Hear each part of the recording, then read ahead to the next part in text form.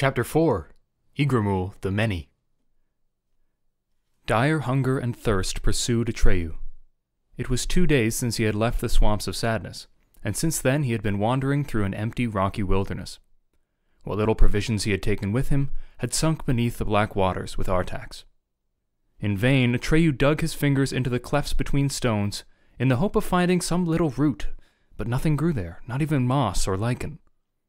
At first he was glad to feel solid ground beneath his feet, but little by little it came to him that he was worse off than ever. He was lost. He didn't even know what direction he was going in, for the dusky grayness was the same all around him. A cold wind blew over the needle-like rocks that rose up on all sides, blew and blew. Uphill and downhill he plodded, but all he saw was distant mountains, with still more distant ranges behind them, and so on to the horizon on all sides. And nothing living, not a beetle, not an ant, not even the vultures, which ordinarily follow the weary traveler until he falls by the wayside. Doubt was no longer possible. This was a land of the dead mountains. Few had seen them, and fewer still escaped from them alive, but they figured in the legends of Atreyu's people. He remembered an old song. Better the huntsman should perish in the swamps, for in the dead mountains there is a deep, deep chasm, where dwelleth Ygramul the Many, the horror of horrors. Even if Atreyu had wanted to turn back and had known what direction to take, it would not have been possible. He had gone too far and could only keep on going. If only he himself had been involved, he might have sat down in a cave and quietly waited for death, as the greenskin hunters did. But he was engaged in the great quest. The life of the childlike empress and all of Fantastica was at stake. He had no right to give up. And so he kept at it, uphill and down. From time to time he realized that he had long been walking as though in his sleep, that his mind had been in other realms, from which they had returned none too willingly. Bastian gave a start. The clock in the belfry struck 1. School was over for the day. He heard the shouts and screams of the children running into the corridors from the classrooms, and the clatter of many feet on the stairs. For a while there were isolated shouts from the street, and then the schoolhouse was engulfed in silence. The silence descended on Bastian like a great heavy blanket, and threatened to smother him. From then on he would be all alone in the big schoolhouse. All that day, all that night, there was no knowing how long. This adventure of his was getting serious. The other children were going home for lunch.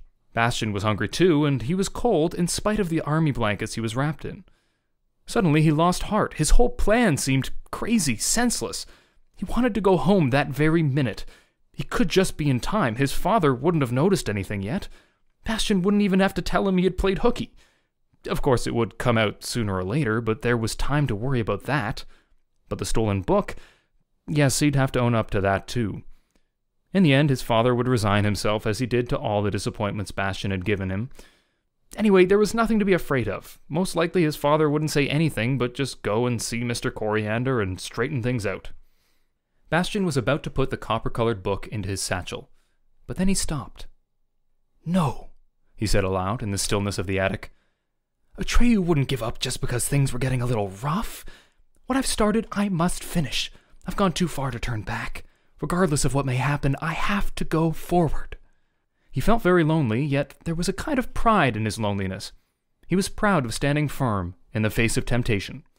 He was a little like Atreyu after all. A time came when Atreyu really could not go forward. Before him lay the deep chasm. The grandiose horror of the sight cannot be described in words. A yawning cleft, perhaps half a mile wide, twined its way through the land of the dead mountains. How deep it might be, there was no way of knowing. Atreyu lay on a spur at the edge of the chasm, and stared down into darkness which seemed to extend to the innermost heart of the earth. He picked up a stone the size of a tennis ball and hurled it as far as he could. The stone fell and fell, until it was swallowed up in the darkness. Though Atreyu listened a long while, he heard no sound of impact. There was only one thing Atreyu could do, and he did it. He skirted the deep chasm. Every second he expected to meet the horror of horrors known to him from the old song. He had no idea what sort of creature this might be. All he knew was that its name was Ygramul. The deep chasm twisted and turned through the mountain waste, and of course there was no path at its edge. Here too there were abrupt rises and falls, and sometimes the ground swayed alarmingly under Atreyu's feet. Sometimes his path was barred by gigantic rock formations, and he would have to feel his way painfully step by step around them. Or there would be slopes covered with smooth stones that would start rolling toward the chasm as soon as he set foot on them. More than once he was within a hairbreadth of the edge. If he had known that a pursuer was close behind him and coming closer by the hour, he might have hurried and taken dangerous risks. It was that creature of darkness which had been after him since the start of his journey. Since then, its body had taken on recognizable outlines. It was a pitch-black wolf, the size of an ox. Nose to the ground, it trotted along, following Atreyu's trail through the stony desert of the Dead Mountains. Its tongue hung far out of its mouth, and its terrifying fangs were bared.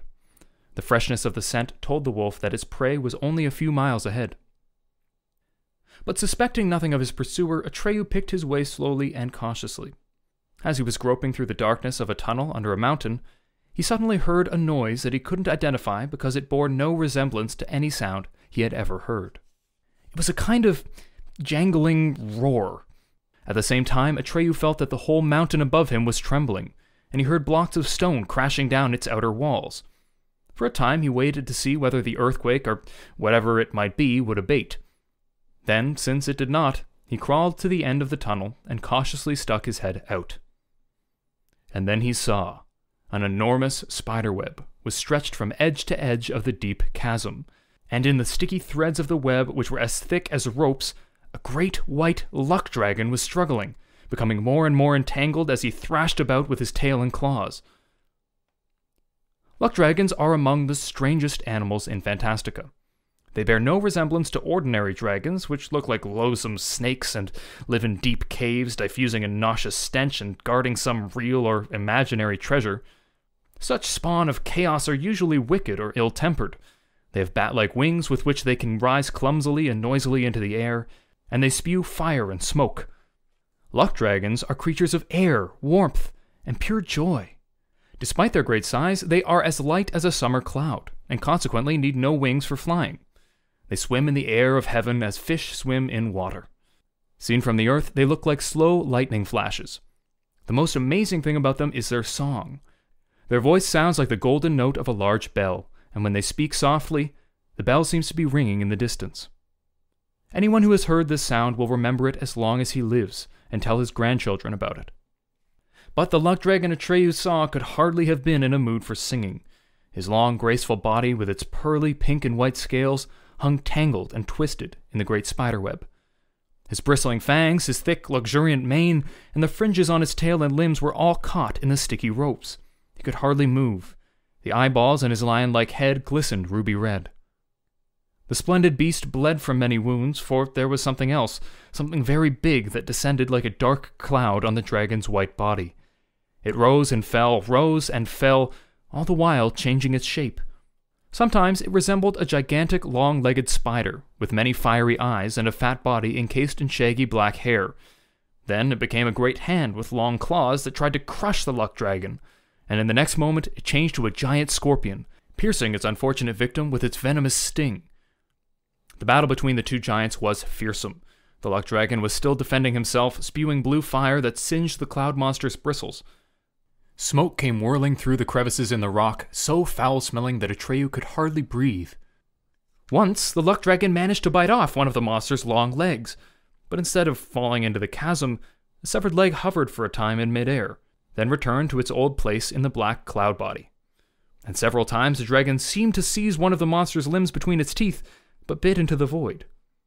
Only then did Atreyu notice that the monster was not a single, solid body, but was made up of innumerable small steel-blue insects, which buzzed like angry hornets.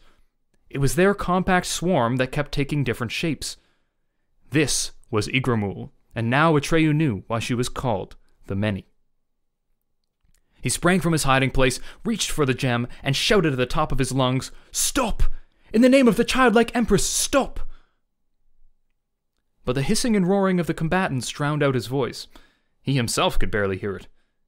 Without stopping to think, he set foot on the sticky ropes of the web, which swayed beneath him as he ran. He lost his balance, fell, clung by his hands to keep from falling into the dark chasm, pulled himself up again, caught himself in the ropes, fought free, and hurried on. At last, Ygramul sensed that something was coming toward her. With the speed of lightning, she turned about, confronting Atreyu with an enormous steel-blue face. Her single eye had a vertical pupil, which stared at Atreyu with inconceivable malignancy. A cry of fear escaped Bastian. A cry of terror passed through the ravine and echoed from side to side. Ygramul turned her eye to left and right to see if someone else had arrived, for that sound could not have been made by the boy who stood there as though paralyzed with horror. Could she have heard my cry? Bastian wondered in alarm. But that's not possible. And then Atreyu heard Ygramul's voice. It was very high and slightly hoarse, not at all the right kind of voice for that enormous face. Her lips did not move as she spoke. It was the buzzing of a great swarm of hornets that shaped itself into words. Two legs, Atreyu heard. Years upon years of hunger, and now 2 tasty morsels at once. A lucky day for Ygramul. Atreyu needed all his strength to keep his composure. He held the gem up to the monster's one eye and asked, "Do you know this emblem?" Come closer, Two Legs, buzzed the many voices. Ygramul doesn't see well. Atreyu took one step closer to the face. The mouth opened, showing innumerable glittering feelers, hooks, and claws in place of a tongue. Still closer, the swarm buzzed. He took one more step, which brought him near enough to distinguish the innumerable steel-blue insects which whirled around in seeming confusion. Yet the face as a whole remained motionless. "I am Atreyu," he said. "I have come on a mission from the childlike Empress." Most inopportune, said the angry buzzing after a time. What do you want of Ygramul? As you can see, she is very busy. "I want this luck dragon," said Atreyu. "Let me have him." What do you want him for? Atreyu, Two Legs? "I lost my horse in the swamps of sadness. I must go to the Southern Oracle, because only allllll can tell me who can find the childlike Empress a new name. If she doesn't get one, she will die and all Fantastica with her. You too, Ygramul." The face drawled. Is that the reason for all the places where there is nothing? "Yes," said Atreyu. "So you too know of them. But the Southern Oracle is too long a journey for a lifetime. That's why I'm asking you for this luck dragon. If he carries me through the air, I may get there before it's too late." Out of the whirling swarm that made up the face came a sound suggesting the giggling of many voices. You're all wrong, Atreyu, Two Legs. We know nothing of the Southern Oracle and nothing of allllll. But we do know that this dragon cannot carry you. And even if he were in the best of health, the trip would take so long that the childlike Empress would die of her illness in the meantime. You must measure your quest, Atreyu, in terms not of your own life, but of hers.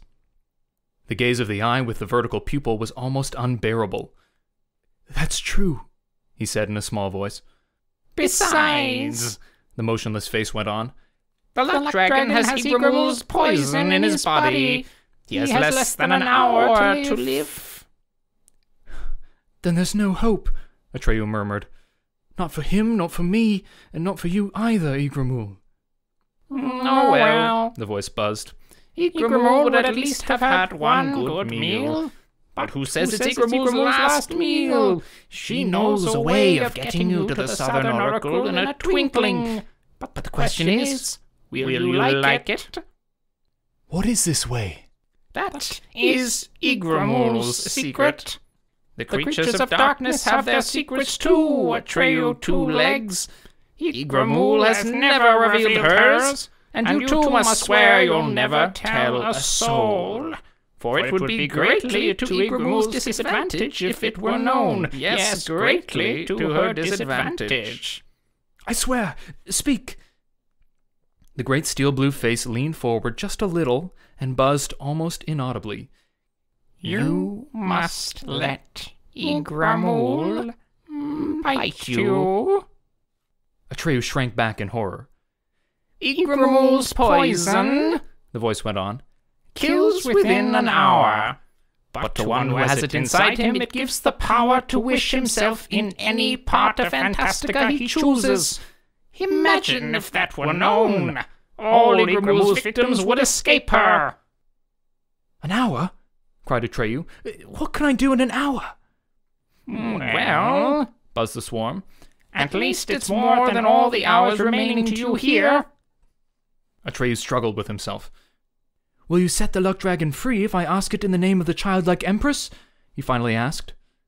No, said the face. You have no right to ask that of Ygramul, even if you are wearing Orin the gem. The childlike empress takes us all as we are. That's why Ygramul respects her emblem. Atreyu was still standing with bowed head. Ygramul had spoken the truth. He couldn't save the white luck dragon. His own wishes didn't count. He looked up and said, Do what you suggested. Instantly, the steel-blue cloud descended on him and enveloped him on all sides. He felt a numbing pain in the left shoulder. His last thought was, To the Southern Oracle. Then the world went black before his eyes. When the wolf reached the spot a short time later, he saw the giant spiderweb, but there was no one in sight. There, the trail he had been following broke off, and try as he might, he could not find it again. Bastian stopped reading. He felt miserable, as though he himself had Ygramul's poison inside him. Thank God I'm not in Fantastica, he muttered. Luckily, such monsters don't exist in reality. Anyway, it's only a story. But was it only a story? How did it happen that Ygramul, and probably Atreyu as well, had heard Bastian's cry of terror? Little by little, this book was beginning to give him a spooky feeling.